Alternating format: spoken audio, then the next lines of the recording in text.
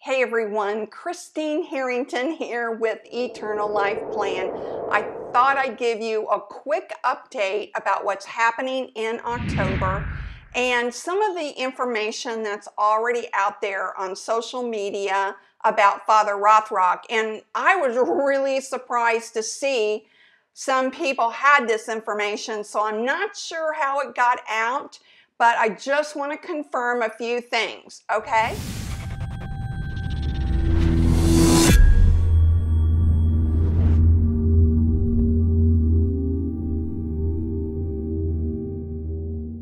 First of all, Father Rothrock is and has been living on a boat since his suspension.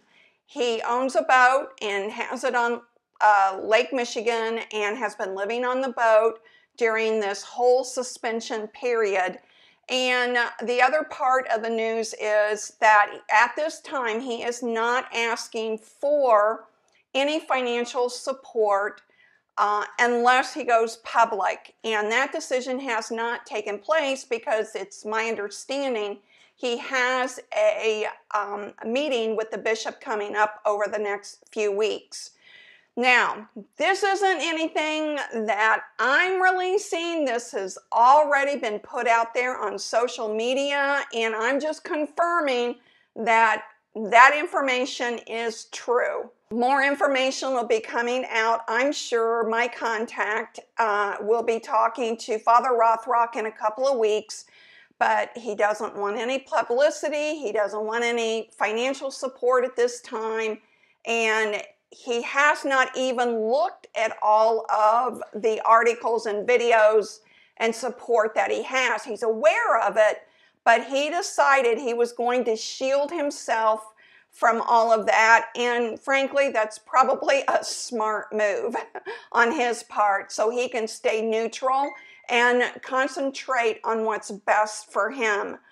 So keep him in your prayers as I'm keeping him in my prayers every day.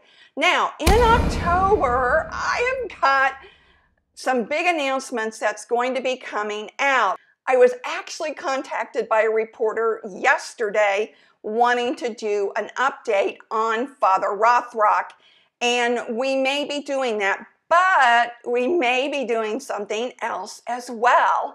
And until that's firmed up, I don't want to tell you who it is, but I have been contacted by a reporter yesterday. Then I've also got some other news coming out that I'm not going to say right now because I'm still in the process of firming it all up. But October is going to be a big month for Eternal Life Plan, so keep watching. And if you have any prayer requests that you would like for me to pray for you, go to my website, Eternal Life Plan, and subscribe to my newsletter. And also there's a contact form where you can also send me a message and prayer requests.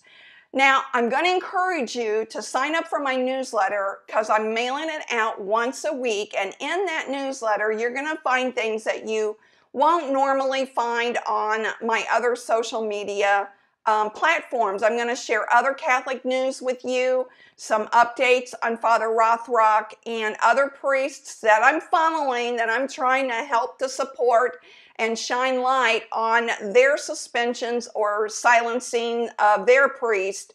If you know of any priests that are being silenced in your area, would you let me know?